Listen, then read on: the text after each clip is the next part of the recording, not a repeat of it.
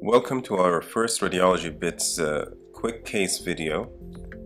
Our case today is an advanced level case. When you see this sign, please pause to gain the maximum benefit from thinking about the provided images and processing the information.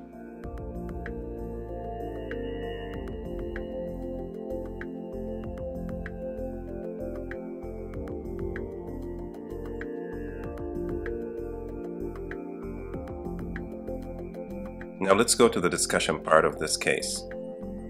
The chest radiograph demonstrates multifocal, scattered, high-density lesions.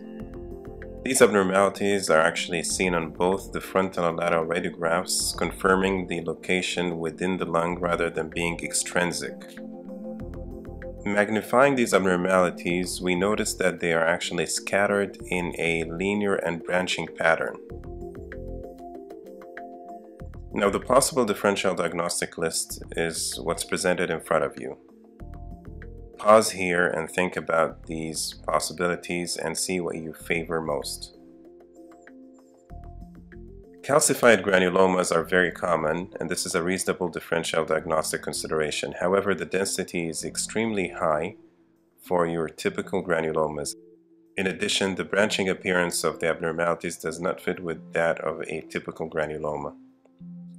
Aspirated barium is actually a potential consideration in this case.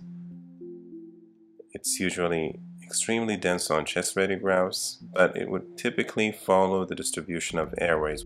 Broncholithesis is another possibility that could give hyperdense abnormalities on chest radiographs. These are usually calcified lymph nodes that erode into the lumen of airways, typically associated with other features of remote granulomatous exposure.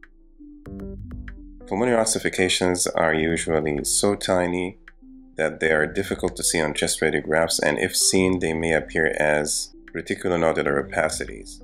They are usually easier seen on CT than radiographs.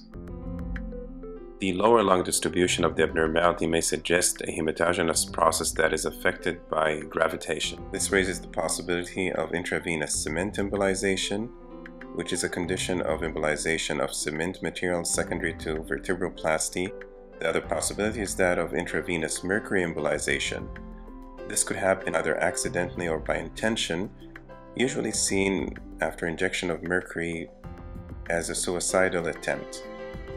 Mercury has a very high metallic-like density and is typically seen in the lower lungs due to the effect of gravitation. This is the CT of the same patient, confirming the abnormality as high-dense material seen in the lower lungs. Note the streak-like artifacts that are typically associated with the metallic density. This actually concludes the diagnosis as mercury embolization. Thank you for watching. Please support our channel by subscribing, liking, or sharing our videos.